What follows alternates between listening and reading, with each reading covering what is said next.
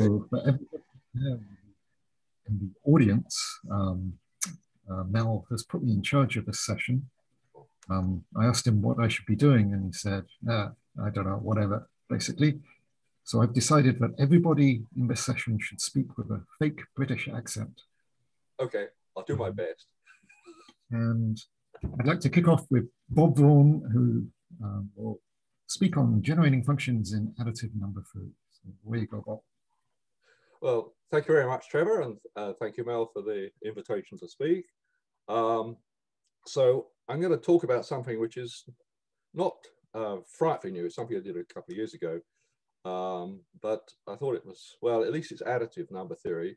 It may not be quite additive combinatorics because my training is basically an analysis, and I apologize for that. And it is a topic which has interested me on and off for most of my career, and it has a lot of relevance to additive questions in number theory.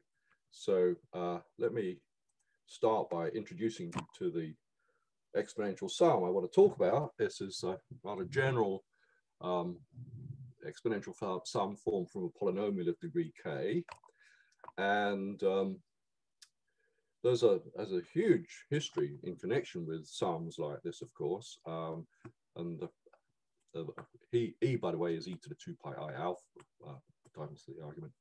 So the usual exponential function as viewed by harmonic analysis. And I think probably the first place this ever occurred is in Hermann Weyl's famous paper in 1916 on equidistribution, where you can use this sum to prove that a polynomial of this kind with at least one irrational coefficient is uniformly distributed modulo 1. And Weyl's paper also contains a technique for dealing with the exponential sums. And then from that, you, of course, can attack the original problem through something which you now call the Weyl criterion. Okay, so that was an important first step in some ways. And almost at the same time, just slightly later, really as a consequence of this very famous paper of Hardy and Ramanujan on the partition function, when Littlewood came back from his army service in the First World War, Hardy and Littlewood started to look at ways of using that technique, the Hardy-Ramanujan technique, for other problems. And one of the first things they looked at was Waring's problem. I think actually not the first. I think they actually looked at Goldbach first, but the first they published was actually on Waring's problem. And they, of course, used power series expansion, valid, of course, in the unit disk. They looked at the S powers of this and then looked at the coefficients, and then used the Cauchy integral formula to give a formula for the coefficients, and then they did some approximations to the integrals. Anyway, so you might say this is not the same sum, but in principle, you can get from one to the other by partial summation in the special case when all the coefficients at alpha k are non-zero. And so they had a problem. Hardy and Littlewood had a problem with this series in that they couldn't cover the whole of the unit circle with the side of arguments they had in mind, which are the arguments that came out of the Hardy-Ramanujan work.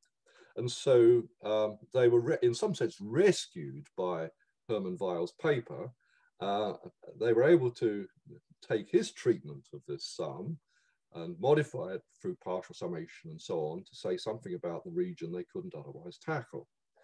And of course, that led to the famous Hardy-Littlewood method. So, although it doesn't appear explicitly in the final results of Hardy and Littlewood's work, it nevertheless played an important role. Okay, of course, then Vinogradov said that, well, why are you wasting time with infinite series when it suffices to use the finite series? And so he was able to, he worked directly with f of alpha k in place of g of z. And I think it first occurred in 28. Certainly, he was using it by the early 30s. There is a paper, a very curious paper of Vinogradov in 1928, where he works on Waring's problem, but he doesn't, I think, use the hard additive method. He used sort of density results. But I believe that the exponential sum plays a role. Okay. There's another important use of this exponential sum, which is also introduced by Vinogradov in the 1930s. And this, of course, is the famous Vinogradov mean value theorem, which in recent years we've been hearing a great deal about because of the work of Trevor, of course, and of Vaughan and Guth and Demeter, where we now have, of course, the best possible version of the Vinogradov mean value theorem. And of course, this is concerned with the number of solutions of this system of Diophantine equations with the variables in some interval from 1 to p. And you can, of course, write this as an integral involving my favorite exponential sum. Okay, so again, it plays an important role, and in fact, the usual way, the first thing you do is to manipulate the sums and so on. Anyway, and of course, information about the mean value can be, or from the mean value theorem, can be extracted to give information about individual terms. Certainly, if you can average over enough things, you can, if you take your f of alpha and then do some perturbations on the alpha or something to do with the sum, then you start averaging over those perturbations, and then you can relate to the mean value theorem. And in that way, the estimates for the mean value theorem give bounds for the exponential sum, which are of importance in Waring's problem. And it turned out for the Riemann zeta function, about the zeros near the 1 line and the order of magnitude near the 1 line. And that was first done, I believe, by Tue13, not by Vinogradov. I think actually Vinogradov didn't immediately recognize that there was a connection with the Riemann zeta function, or he certainly didn't exploit it. And Tue13, well, it's hard to know exactly what was going on at this distance. But certainly the first published paper that I'm aware of is due to Tue13. And the best zero-free region we have for the Riemann zeta function is obtained through estimates for this integral, of course. Okay. But the thing I really want to talk about today is the behavior of this function on what I would call the major arcs. So by a major arc, I typically mean the set of alpha, or the set of intervals which make up the points which satisfy inequalities of the kind I've displayed here. That is, you take a rational approximation aj over q to alpha j of the form q inverse qj to the -1, and you suppose, as you can, that this GCD is equal to 1, and you restrict your attention to fairly small values of q. And typically, by a major arc, you're thinking of a situation where r is significantly smaller than the product q1 up to qk. In fact, very much smaller in typically. I mean, you'd like, of course, to be able to deal with the whole range, but that seems to be well beyond what we can hope to do. Anyway, by the way, I'm going to suppose that k is greater or equal to 3 through most of this talk. The case k equals 2 is, well, k equals 1 is kind of trivial. Everybody, I think, knows how to sum a geometric regression. And at least it's not clear that my students do, but that's another matter. The case k equals 2, on the whole, it's better treated by methods which come out, or parallel modular relations, or continued fraction algorithms. The best results we have are obtained that way. Anyway,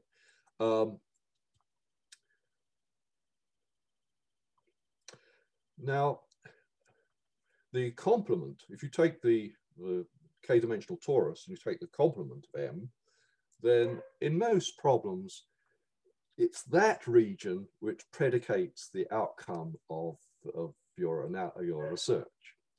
And unfortunately, that is often a considerable difficulty and a considerable constraint.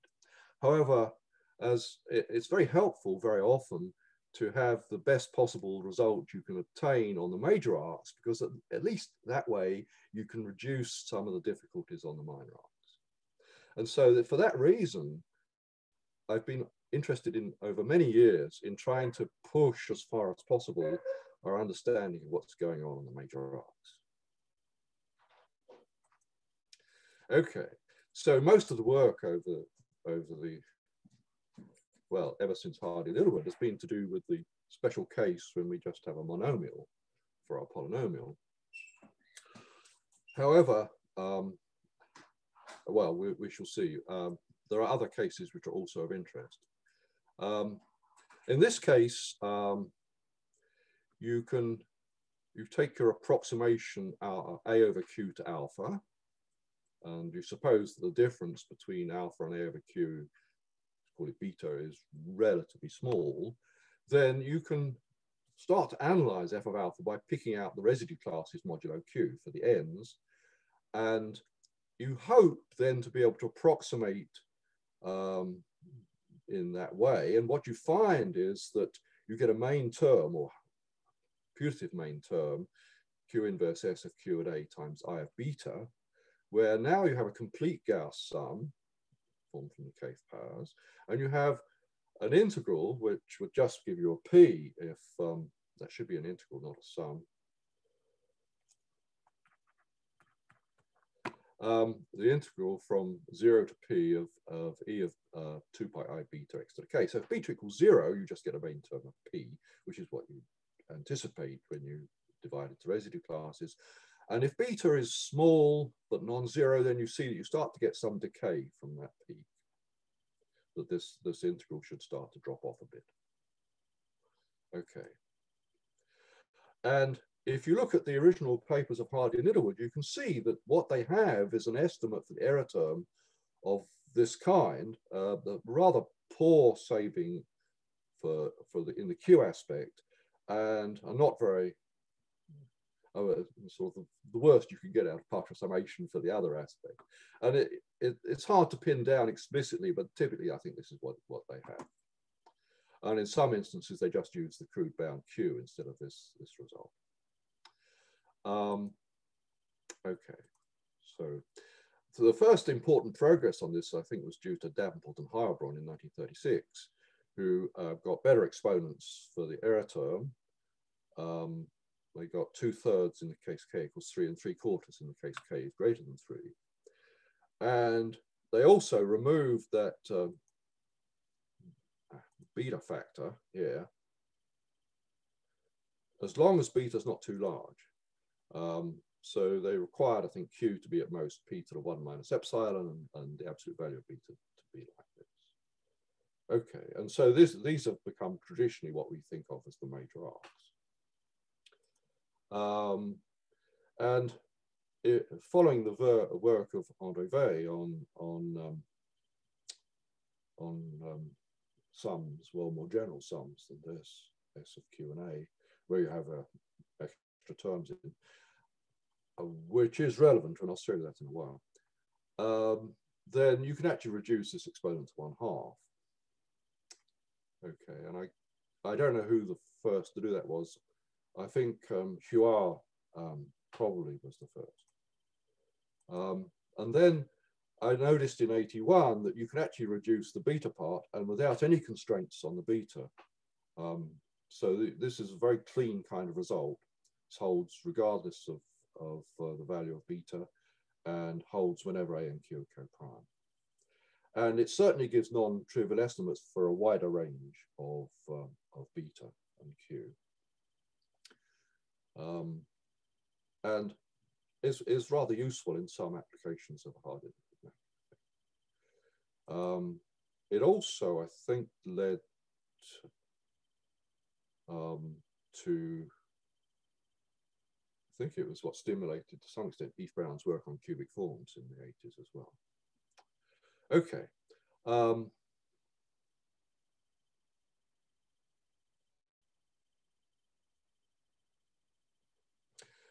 One of the things you can do here is you can try and cover the whole interval. So if you take Dirichlet's famous theorem on Diophantine approximation, you take a general parameter capital Q, and you look at for any given alpha, you can find a rational approximation, alpha minus A over Q, at most little q inverse, capital Q inverse, with the little q at most capital Q and Q and A co-prime. When you insert those bounds for Q and beta in the error term here, what you find is that you get a function of capital Q, and the optimal value for capital Q turns out to be p to the 3/2, and you get p to the 3/4, which is, well, that's kind of brilliant because it gives you another proof of Weil's inequality, and it covers the whole of the unit interval, the whole of the torus.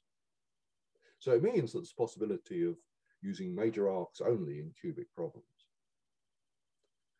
And something which has been exploited a little bit. Okay.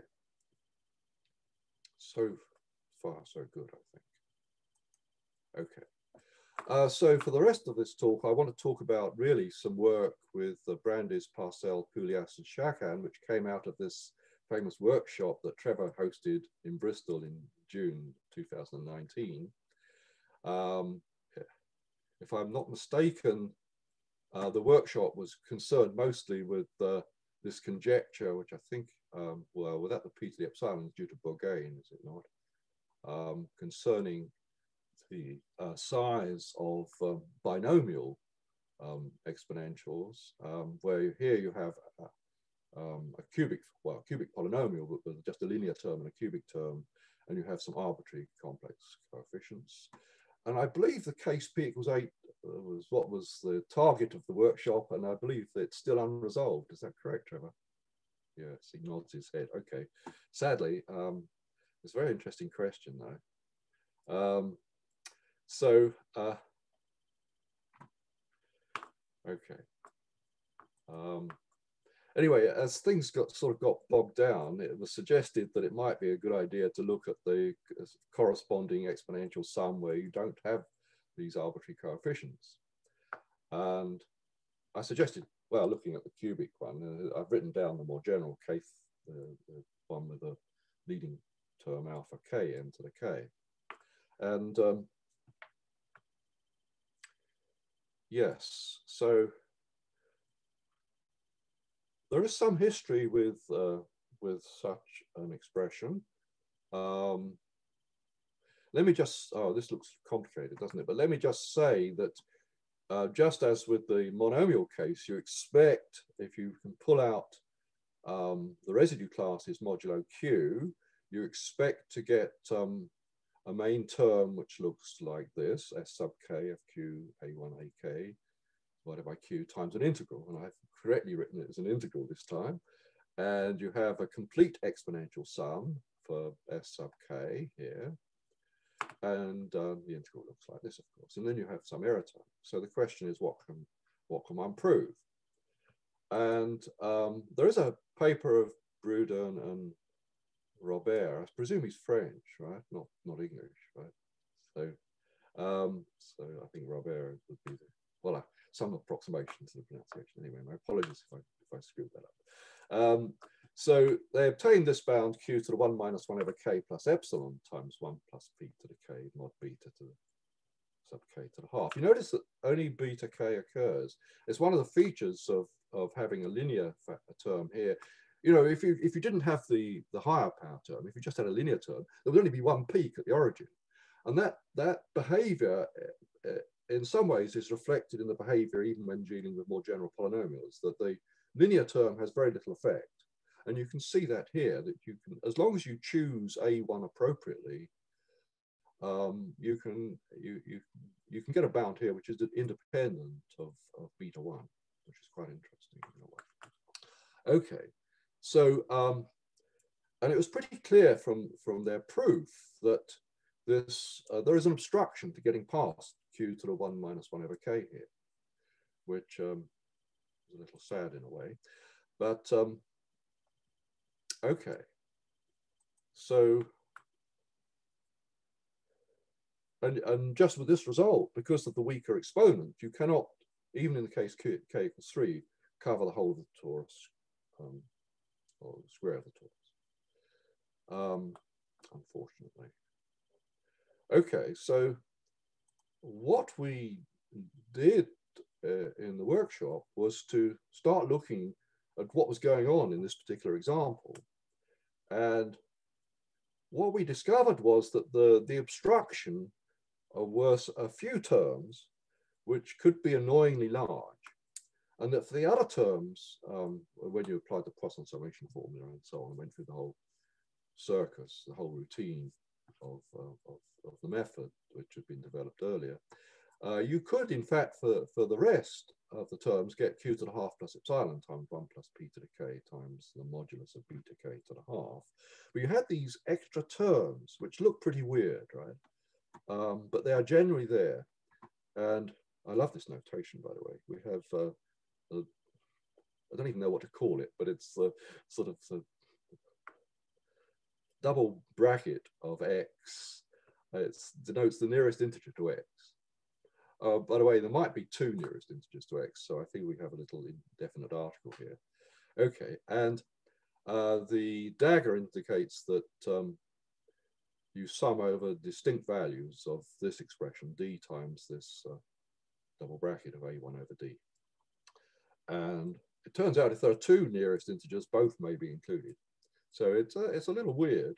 And of course, there is a term sort of corresponding to the expected main term here. I think actually that corresponds to d equals q. Okay. Good. And various things one could say about this. If you take k equals 3, then indeed the error term here is still going to be bounded by p to the 3/4 plus epsilon on the minor arc. So you do have yet another proof of the Vaughan inequality in this more general case. Okay.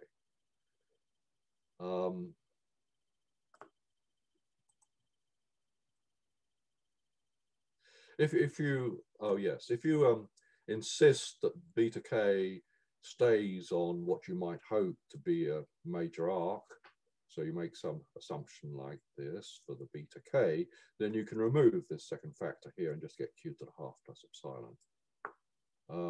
Maybe some situations where that's more useful. But typically, it doesn't really matter very much in most applications because then you've got more constraints on the beta k anyway. Okay. Oh yes, I want to include here something that was done a little bit earlier. The case k equals 2. Here you can see the k equals 2 is quite different. That you'd only get the main term,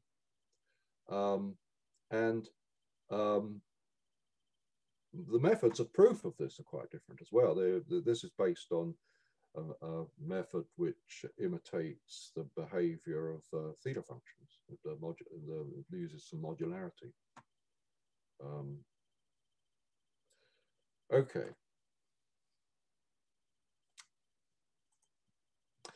Okay, so one of our collaborators mentioned this open problem, which took me back a little bit because, well, for various reasons. First of all, it's a kind of odd problem. It has some peculiarity about it in my view. But okay, so you take this exponential sum, which we've just been examining, and take this rather peculiar combination of coefficients. So you have alpha plus gamma for the leading coefficient and alpha for the linear coefficient. And you look at the supremum over all alpha on the torus. Okay, and then you choose theta just on the boundary so that this is smaller than 1. basically. So what's the optimal value of theta? Just to say, Bob, that you're heading into injury time now. Oh, am I? Oh, sorry. Okay, I should get on. Okay, the answer, well, let me move on then. The answer, first of all, let me explain that the motivation for the question comes from PDEs.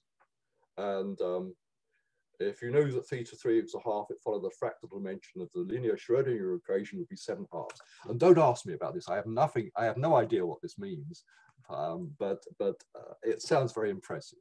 And apparently there are similar applications. Okay, so what we were able to do was unfortunately show that these numbers are equal to 3/4.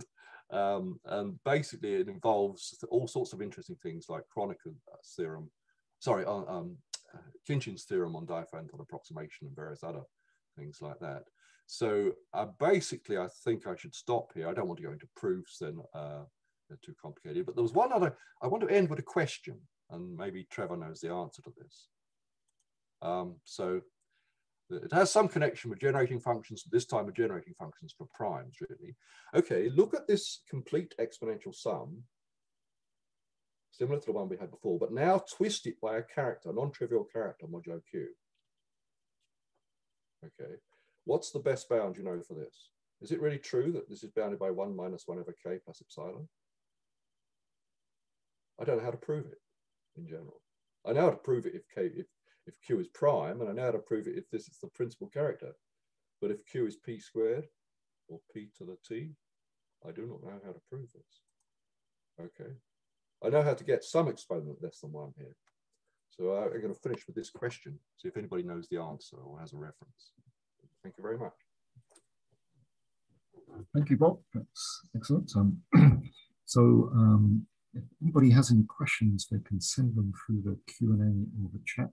And from past experience, that usually takes a bit of time for people to get their typing fingers going. I don't know the answer to this question. It looks plausible, but then how do you actually do it? So, well, I worked very hard on it for a while, for several days. And I have, the exponent I have here is 1 over k squared plus k, which you can guess where that comes from, right?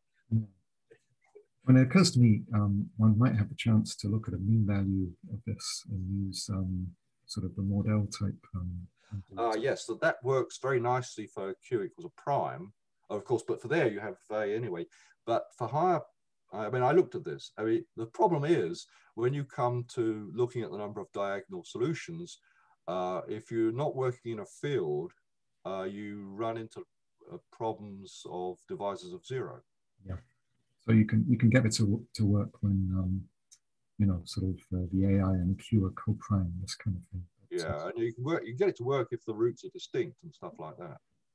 If the xi, which are different xi are distinct, modulo p or something like that. And otherwise it gets a lot more complicated. So I sort of gave up at that point. I thought, well, maybe you can get something out of that. But it occurred to me that you can use the same argument with the Vinogradov mean value theorem directly. And so you don't, I mean, that's worse, of course, than you might hope to get, but at least we got something which was sufficient for the problem. Okay, my iron fist is coming down. Oh, we had a question or a comment from Julia Brandes, just a comment. In the main theorem, the traditional main term comes from D equals A1, Q, and I can't see the rest of the comment. But we're out of time anyway, so let's thank Bob again, and maybe that discussion can carry on afterwards. And we should upload our next speaker. So maybe Bob, can you unshare your screen? Oh, yeah, sure.